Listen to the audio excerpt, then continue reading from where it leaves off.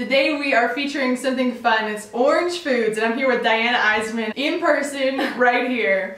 And we got it going on. So what we're doing is we thought, hey, we're going to feature all of this amazing food on our retreat that's coming up September 23rd through the 28th. And we thought, hey, why not make some of it and show you what it looks like, and also show you some options that you can do with orange foods, because again, we eat with the seasons, we eat locally, and this is what's growing right now. And this is pretty much the most nourishing, healthy food you can get if you're buying local, seasonal, organic, you know, the whole farm to table concept. So we are going to show you some of our favorite orange foods. We got really creative, and are you ready to get started? Absolutely. Woo!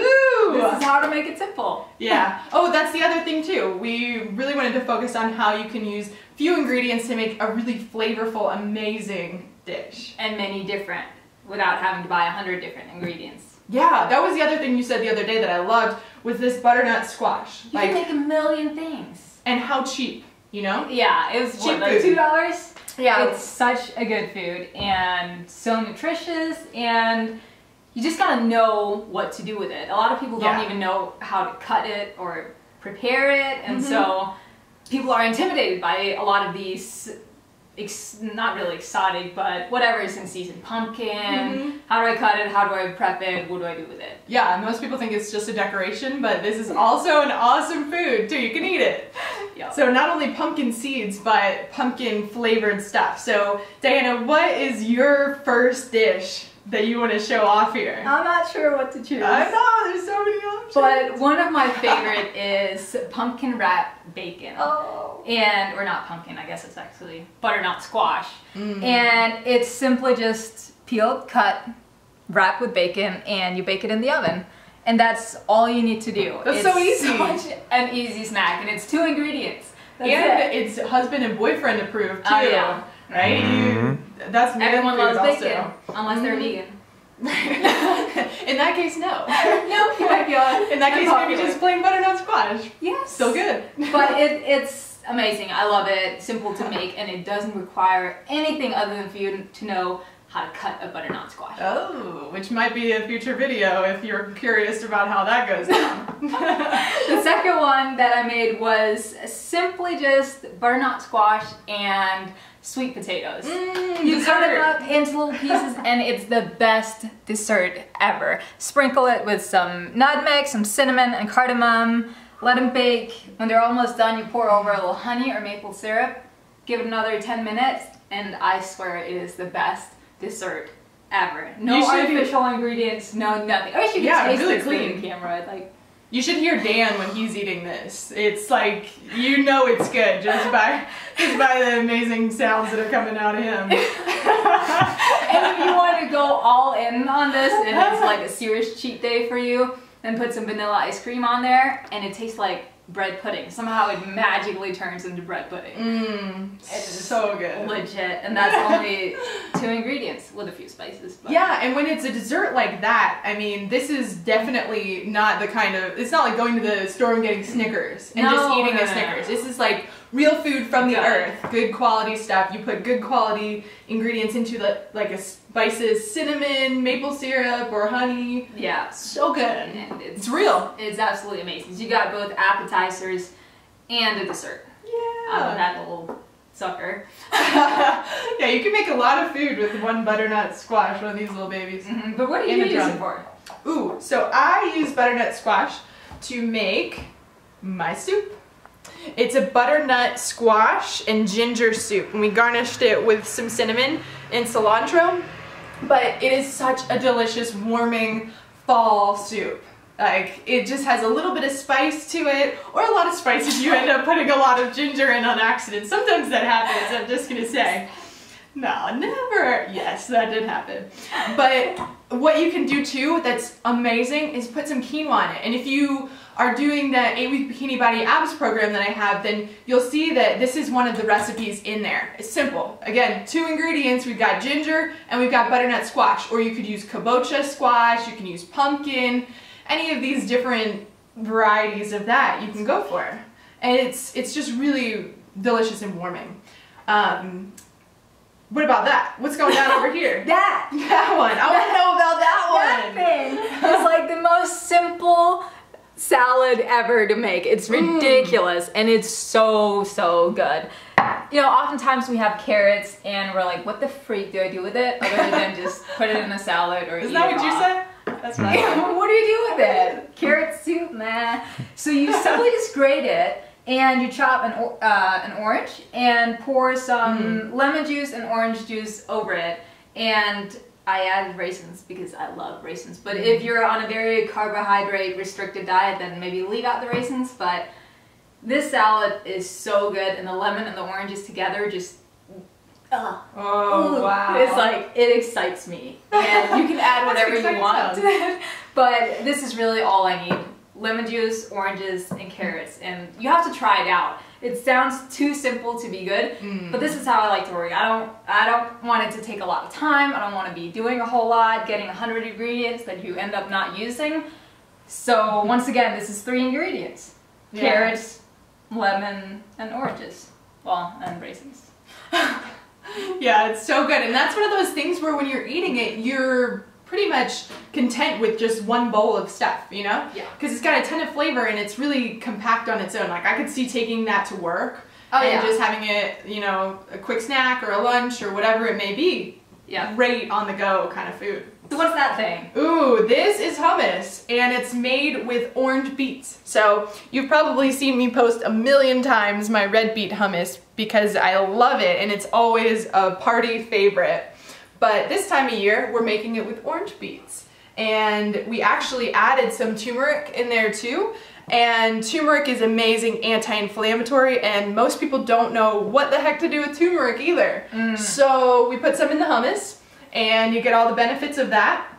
Super simple recipe, just a few ingredients, and it's very clean. We garnished it with some candied pecans and more cilantro, just some of that. That would be good in the soup too, maybe. Yeah, absolutely. You could just I can see that. Dollop of that in there. Yeah. And then we cut up some awesome orange foods to dip into our hummus. So you have carrots and then red peppers. So try that. I want those pecans, man. Those are good. Pecan monster. Yum. So that brings us to our salad. We made an awesome salad here with so good. Oh, good, yeah. I know that's the thing about these pecans. When you make them, they can do so much. You can garnish stuff with them. You can put them on your salad. Good dessert as well. They'd be good on there. Right on there. Put them on there. Let's put them on everything. I like that. Pecans. And then they're just awesome on their own. Seriously, if you get a sweet craving at night and you just need like a little dessert, just eat a few of these, because all it is pecans and 100% pure grade A maple syrup. That's it. That's it. Oh, what we put on here, chopped carrots, some orange pepper, we did orange tomato, and then we threw some pear in there too.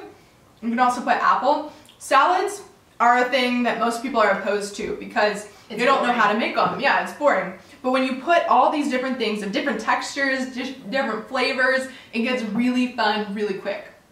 So we definitely encourage you to do that. You've got the sweetness of the pecans, you can cut things different ways to make them taste even different. A good dressing for this, something simple, you could either just do lemon's awesome dressing, or you can grab some orange juice as well. Orange juice, you can get some olive oil, and just throw some salt and pepper, or you can make like a cinnamon cider vinaigrette, which I have on the 8-week Bikini Body Abs program. So this, get in on that. Like, nobody is not gonna enjoy this salad. I've even had people who say they hate salads be like, okay, I would eat that. I think they just have boring ones, you know, it must be. Tomatoes, cucumber, and iceberg lettuce. Right. The most boring of them all. It gets old, yeah. Yeah, I know, that's the thing that's really hard for most people, is how to make a salad interesting. And with a little knowledge, you can make 100 different types of salad. Yeah, you can even have the same ingredients and make different combinations. And one tip that I like to share with you guys is cut your ingredients differently. Yeah. Mentally, it makes you think that it's a completely different salad, even though it's the same ingredients. But if it looks different, which you do by cutting it differently, then you trick your brain into thinking it's something else, and it keeps it more exciting. Yeah, I always think about that when I cook beets because I have, you know, you get the beets and they come in a bunch of them. And usually all I need is one for my hummus and I have 2 leftover beets. So I'm like, what do I do with them? And then I'll cut them in different ways and put them in a container. And I find myself going to the different pieces at different times. And I'm like, oh, that looks good right now. Duh, no, I can't. I'm not going to do that little tiny one. Not for me. I'll take the long strips though. My favorite way to prepare beets is just oven roasted with sweet potatoes. Yum. It's the best. Yum. But speaking of salads and low carbohydrate diets with no raisins, one thing you could add is simply meatballs. It's not necessarily an orange food, but it goes well with any type of salad, soup. You just make them, bake them, and make them and bake them. Make them, bake them. I like that. Bake them. And they'll last you a couple of days, and it's great food to grab also to have on the go, to add to your salads, add to your soups, add, like, meatballs just go with anything. Oh, they do? Really. Yeah. It's not, Yeah. like, you fry up a piece of chicken, you're like, what do I do with this? And meatballs is just always a go-to. It's amazing. Yeah. So that rounds out our array of beautiful orange foods. We also wanted to just hit on the topic of high quality products because that's what we are really big on and that's what we use to make all of this food.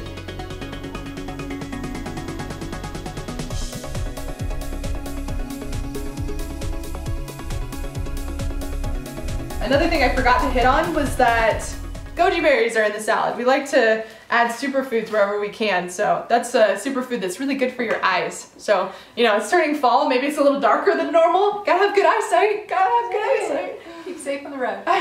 And these oranges are somewhat orange. These oranges. Tomatoes. Look at the bottom of it. That's so I know, cool. right? Look at that. Tie-dye. Heirloom tomatoes, man. Anyway, that rounds it out. Those are our recommendations, our orange foods, and everything. So be aware of what's in season in your area. It's whatever, it might be summer where you are, here it's fall. Just eat what's in season and eat locally. It's the best thing you can do for yourself, the environment, and everyone will be happy. Yeah, woo! So thanks for watching, and to subscribe to either of us, you can subscribe to me, Steph Hendel, Diana. Life as Diana. Yeah, we're both on YouTube, Instagram, Facebook, you name it, we're there. Not there, then I expect to see you at our retreat, which again is the 23rd to the 28th for the cameraman's birthday and our anniversary. Oh yeah, and all of this amazing food. World-class cooking. We love you, we'll see you soon. Bye.